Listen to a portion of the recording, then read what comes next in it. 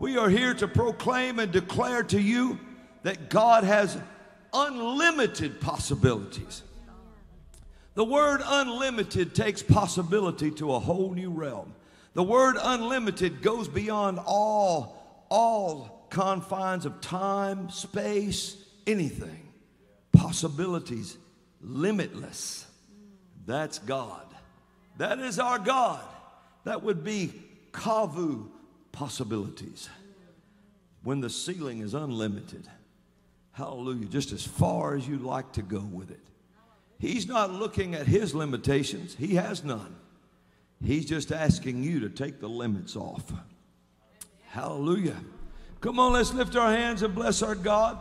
We're going to see what God wants to do today. What else he would like to do today. Whatever he wants is exactly what we're going to do. Amen. Amen. Praise God. Come on, just raise your hand one more time and we're just going to bless him.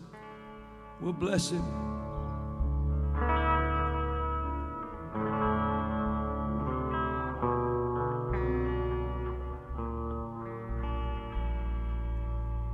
Bless the Lord.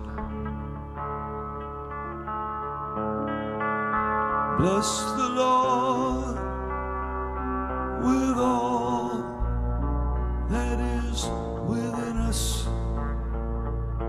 Bless his holy name. Bless the Lord, oh my soul, and all that is within us. Bless his holy name.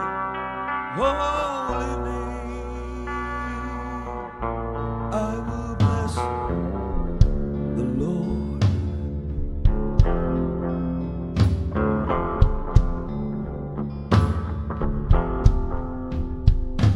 I will bless the Lord, oh my soul.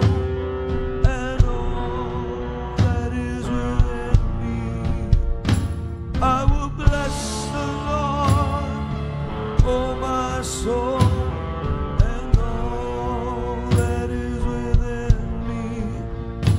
Bless his holy name. Bless his holy name. Holy name. Bless his holy name. Bless his holy name.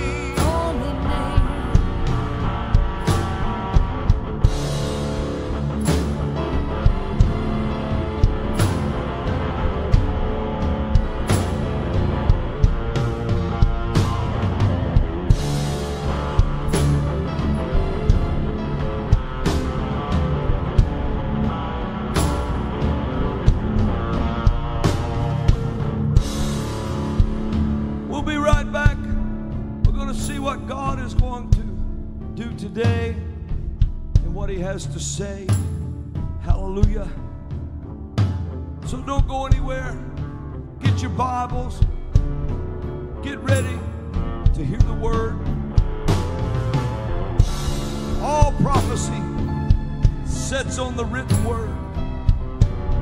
Without the Holy Bible, those 66 books inspired by the Almighty, prophecy means nothing without that. It's just like the wind blowing in a midnight hour. You see the waves on the sea, the black, dark sea, but you don't know what's swelling them. But with the written word, all the answers are there. We'll be right back.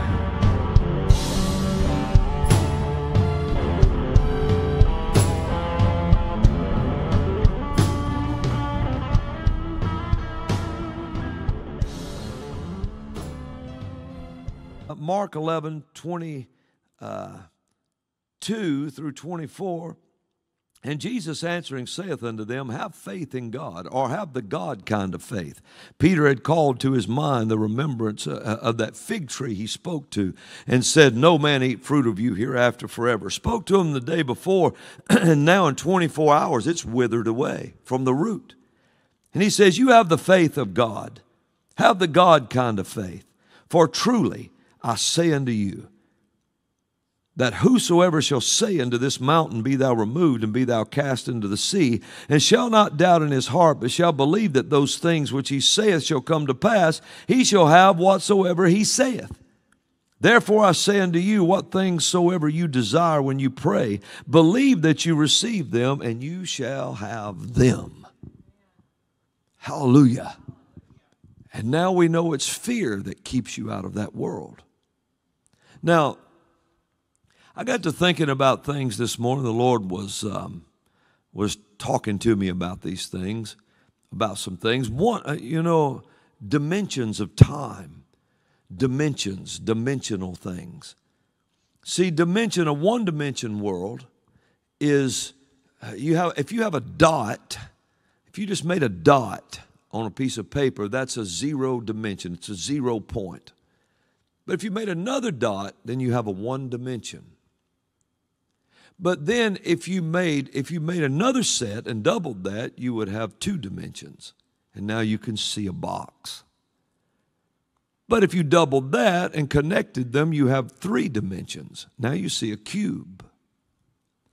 But if you doubled that, then you would have a 4-dimensional world.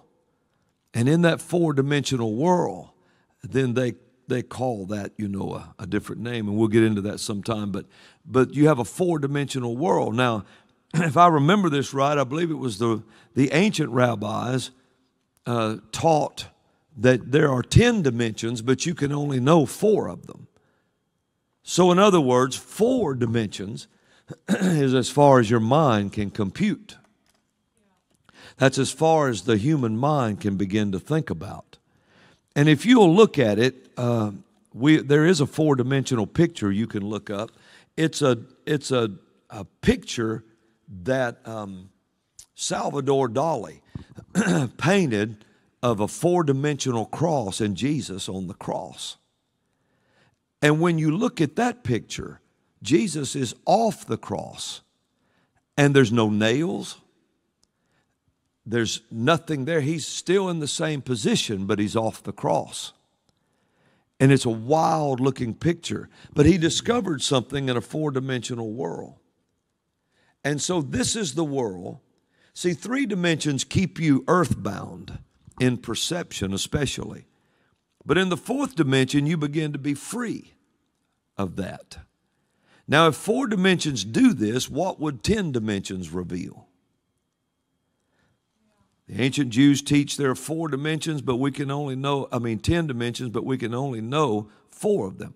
The 4th dimension looks like magic to the common person. Once you pass the 4th dimension, you begin to enter the realm of faith. Only your spirit can travel beyond the 4th. Once you begin through this, you start to enter the realm of creation, the realm of creativity. Not only to dream things, but into the realm of God creating those things. Your spirit through faith can connect you to that world.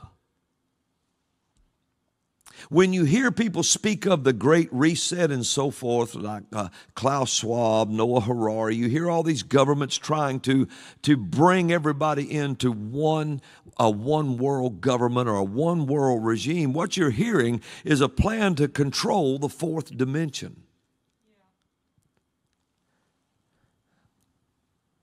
Yes. The Lord won't let me say this word right now, but the occult world seeks to travel dimensional space. That's what the occult world tries to do, and that's why this one world reset and one world government is an occultic-based world. It's all occultic-based. The ritual at the Gotthard Tunnel in Switzerland, CERN on the Temple of Apollo, opening portals and so forth, and Shiva, the Hindu god of destruction and so forth. All of this is occult-based. It's all occult-based, and those that want to control the 4th dimension Because to keep you bound in a world that's impossible, you can't achieve anything outside of it. And that's the only world they can control, because it takes faith to enter into the realm of God, in the realm of creation. See, God is not, God's world is not science. God's world is where science is created. Science has a beginning just like anything else. The only thing that don't have a beginning is God himself. And so science is where it's you enter into the world of the supernatural, and the world of faith, and the world of through the 10 dimensions. And you enter into God's world where all things are created. Yes. And so if the occult world can travel around dimensional space, I know this sounds heavy. Man, this is heavy sounding, ain't it? But if this is a prophetic world, this is a prophet teaching. This is the world I like to walk around in. This is the world where prophets will see into and see something so wild. And they'll tell it, and people say, that can't be true. That can't be true. That's because they're trapped in a 3-dimensional world. Most people are trapped in a 2-dimensional world. And if somebody claims to be an atheist, they're really trapped in one straight line, a 1-dimensional world. 2 dots. That's it. So you have a life of 2 dots in one line. And your line is always this: there is no God, there is no God. That's your world. It's 1 dimension. 2 dimensions says, look at that. You know, it's like a picture of the Mona Lisa, 2 dimensions. You say, wow, look at that. There might be a God. And a 3-dimensional world starts saying, man, there's more to this than we ever saw. Look at this. It's like going from black and white to living color all at once, and depth and perception. But a 4-dimensional world, you start entering into the world that created the nails that put him on the cross. Come on. You're not listening to me. You're about to enter that world. So the occult world seeks to travel dimensional space and time, forward, backward, especially diagonally. That's something for another time. This makes them look supernatural, and it makes the occult world look powerful, yet it is not at all powerful. It's actually science. Now, God, on the other hand, is the author of the creative world. And in Salvador Dali's 4-dimensional painting of Jesus, I wish we had that we could put on the screen to let you see that. I have it, but I just didn't have time to get it to him. The painting of Jesus on the cross, there's no nails. There's nothing in the natural to hold him there. And this starts to reveal something to us. It was his faith that held him on the cross. It was his faith that held him there. It shows he came from a world that creates nails. The spirit world of God, the world of the Holy Ghost, is not science. It is the world that creates science. The prophetic is tomorrow's science. In that world, the world of 10 dimensions, science says you enter the world. Now this is what they call 10 dimensions. I had it wrote down. I wish I could find it right here. And it don't come by wishing. It comes by looking. And so inside this, they say, here it is. See? Faith found it. It says, and I wrote it down this way: a 3D world is awesome, but a 4D world is more awesome. But a 10-dimensional world, a 10D world, is almost unfathomable. A 10-dimensional being, or a 10-dimensional being, a single, timeless, infinite entity that encompasses everything and anything instead of being one with everything and anything. This is the way science defines it. But so see, well, we don't have time to get into. People say, Brother Robin, that's just kind of crazy, and you're talking heresy. Well, not really, if you just listen. It encompasses, it's a being of 10 dimensions, would be infinite, would be a being that encompasses everything and anything, that's around everything and anything, instead of just being one with everything and anything, but God, who encompassed everything and anything, created it all in the palm of his hand, according to Isaiah 40, and the water and the mountains and all of that stuff. Then he became a man and became in everything. And so now here we are. He is asking you, he became one, he became a man, bore our sickness, carried our pain, carried our sin, went into hell, paid the price, rose again after 3 days and nights. And he's asking you by faith to receive him as Lord so you can enter into that world and become one with him. Now, but science defines 10 dimensions as this: length, width, depth, time. That would be 4. Then probability. They say possible universe. All possible universes branching from the same start conditions. All possible spectrums of universes with different start conditions. They just start going on and on. In other words, it's the world of probability, possibility. I said probability. Possible universe is what I meant to say. So it's the world of probability, possible universes. All possible universes branching from the same start conditions. All possible universes with different start conditions. In other words, the world where God himself said, let there be light, there was light. The universes are still expanding at the speed of light. So it all came from him. So when Jesus came to the earth, now you got to listen close to what I'm telling you. So when Jesus came to the earth, he began his journey to the cross. At the River Jordan, when he said, I'm consecrating right now. I'm not being baptized as a sign for remission of sin. John didn't want to baptize him, because he said, I'm baptizing for the remission of sin, and Jesus, you don't have any sin. Jesus said, that's not why I'm being baptized, John. I'm being baptized unto all righteousness. In other words, it's a consecration of what I'm making a consecration before my Father, before heaven and earth and all the spirit world to hear it, that I am going to do what it takes to put this back right again. Everything Adam lost. So when Jesus came to the earth, he began his journey to the cross from that point, from the day he was born. The world of creation to the world that it created.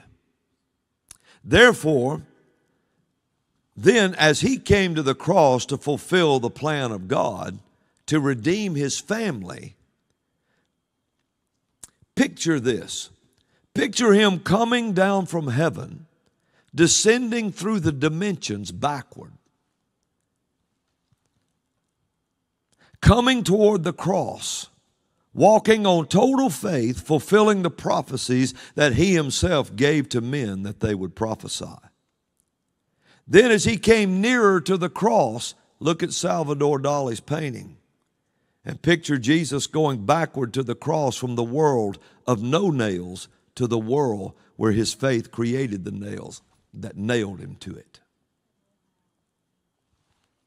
I know that's kind of heavy sounding, but think about that. Thank you. Think about that. So on that 3D painting of Salvador Dali's, Jesus is off the cross and there's no nails. Picture it going backward. He's going to the cross, coming from the world of creation that he created. St. John chapter 1 says he created it all. The world was made by him, and the world knew him not. This gives you an idea why it can't be Buddha, Mohammed, or anybody else but Jesus. So he comes to the world. It's like that painting revealed something. I don't even know if they know what it revealed, but it revealed the world of no nails, but a being, the God of creation, taking flesh, used his faith to go to the cross, but there had to be something hold him there. His faith created the very nails. And his faith put him on the cross, and to hold his body up there, nails were created and slammed it to the cross. But he had to come into the three-dimensional world, come through the fourth dimension in order to get to the nails. I know that's heavy. But anyway, we begin to see this. He came from the place of no pain, entered the place of great pain. First, the created nails. Then beyond it, if you kept going back, beyond it, at that point on the cross, it's where the spirit world and the natural met. At that place on the cross, the place of great pain, the place of great exchange, the place of the created nails, then the sin of man that demanded the sacrifice. Then keep going down, keep going into the world of the spirit, to the world of darkness. Then you find that he descended into hell, had to be loosed from the pains of death, Acts 2. Into hell, the lowest part, to pay the price for that sin. Yet it was not his sin. He had to be loosed after 3 days and nights because of the body of the first Adam lay in the ground 3 days and nights. After that, he was loosed because he committed no sin, but died the death of a sinner with our sin, that we might be made the righteousness of God in him. Therefore, he left our sin in hell and ascended back through the dimensions, so to speak, back into the tomb, picked up his body, left the tomb, ascended back through all the dimensions, and went back to heaven, presented his blood for us, and invites you and I to use the same faith to accept his sacrifice, enter through the Spirit by faith to the world of total creativity, where nails or anything else is created. Does that make sense to anybody? I know that's kind of heavy. Oh, that's heavy. Yeah, but when you go back and listen to this more and more, and as we begin to talk about things going forward, we're talking about prophetic teaching. Jesus said in Mark 11:23-24, we read that. You know, all things are, and then Jesus goes on to say that all things are possible to him that believes. In that realm, wicked men can't travel. Now listen close to what I'm saying. Wicked men seek to control the four-dimension world, which is one step above the three that you're in right this moment looking at. But the fourth dimension is where they seek to control. That's where the Antichrist will step into. That's where it will be. That's where it will all take place, controlling the three dimensions from the four dimension. And that's why there will be an image of him that he causes to speak, and so forth and so forth. This is what Harari is talking about. This is what Schwab is talking about. When they talk about a screen will be pulled down, everything will change. It's all occultic based, and it's all technology driven. Because witchcraft is nothing but a high form of science and math. It's a manipulation, getting demons involved to control four dimensions. And so wicked men can't go beyond that dimension through the world into the world of creation, where God creates it all. You can, but they can't. Why? Because it takes faith to access this. It was faith that held Jesus on the cross. It was faith that brought him up out of hell. It was his faith that released him from the cross. It was his faith that did all of that. He walked and perfectly pleased God. And without faith, it's impossible to please God. And it's faith in the world of the Spirit that accesses that realm, and Satan can't get there. The Tower of Babel was nothing more than Nimrod trying to access the fourth dimension to control everything below it. That's all it's about. That's what Baal worship is about. That's what Baal is all about. Oh, if we had time, we're going to keep going forward in the days ahead on different teachings. So really pay attention and keep your faith out. In that realm, wicked men can't travel to that realm. And no, they'll never get into heaven. Because you have to have faith to go there. And the scripture says, wicked men have not faith. And it takes faith to go there. Hallelujah. But that is where he wants his people to be. That's where God wants you and I to be.